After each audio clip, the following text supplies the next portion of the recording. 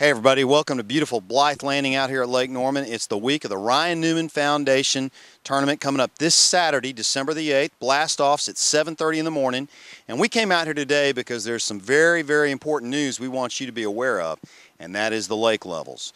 Lake Norman right now is right around 95 feet. It's much lower than it's been in a while, and that's caused some ramp closures. Here at Blythe Landing, we've only got the far two right ramps are open. The other three are closed. So that means if you're planning on fishing the tournament this weekend, you're going to need to plan accordingly.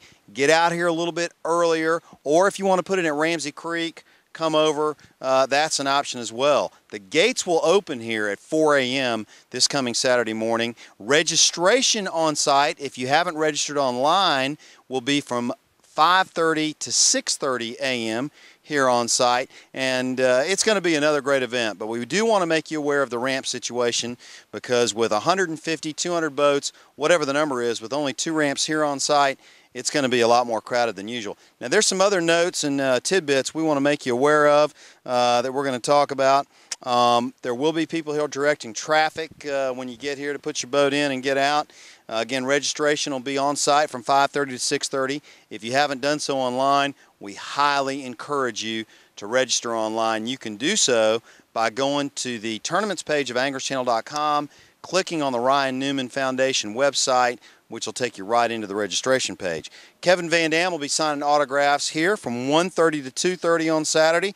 So if your family's coming out, tell them to come out a little bit early and get some pictures with the kids with KVD. Outback Steakhouse will provide a chicken and rib dinner late Saturday, so don't forget to bring your tickets for that. And you're also going to get a goodie bag at Blast Off that the good folks at the Ryan Newman Foundation have put together. So don't forget, plan accordingly this weekend.